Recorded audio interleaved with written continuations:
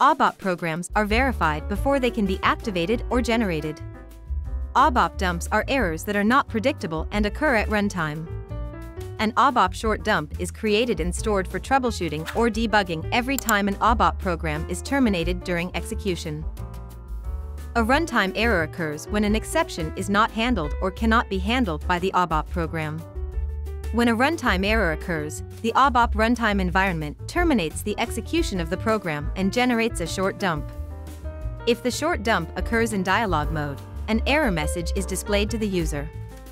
The system generates a brief explanation of the dump and program termination in the system log and stores the dump in table snap.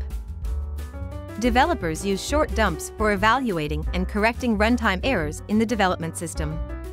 When they occur in the production system, it is up to the basis administrator to analyze them.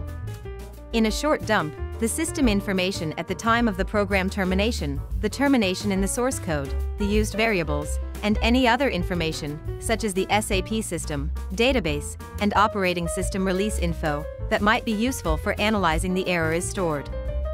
The short dumps can be accessed in a readable format via transaction ST22. Short dumps are stored in table snap. To avoid it growing continually, you should schedule this daily housekeeping job with this report. This report deletes obsolete short dumps.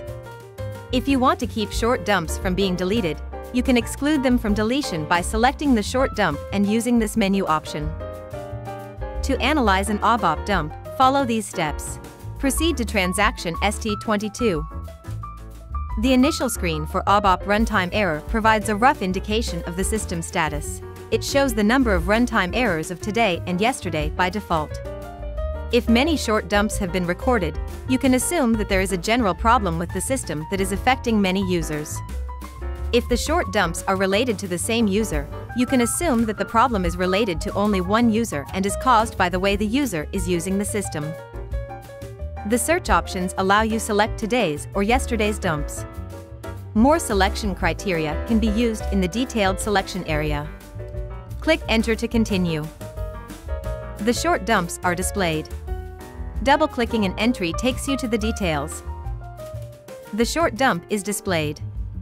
The dump is divided into subsections that can be accessed easily directly via the folder structure, which is displayed in the left part of the screen.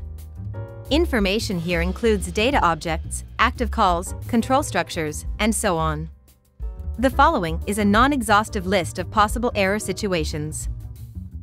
The kernel identifies an error state. In this case, send a message to notify SAP.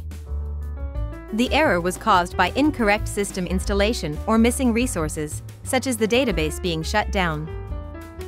There are several possible causes. Content of a numerical field not in the correct format. Arithmetic overruns. An external procedure is not available. Type conflict when transferring parameters to an external procedure. Scroll through the display to analyze the error and obtain information about the cause of the problem. If you need to contact SAP support, you should add the dump to the problem notification. You can download the dump as a file via this menu option. To keep up on all things SAP, make sure to subscribe to our channel and hit the notification bell so you'll never miss out on a new video.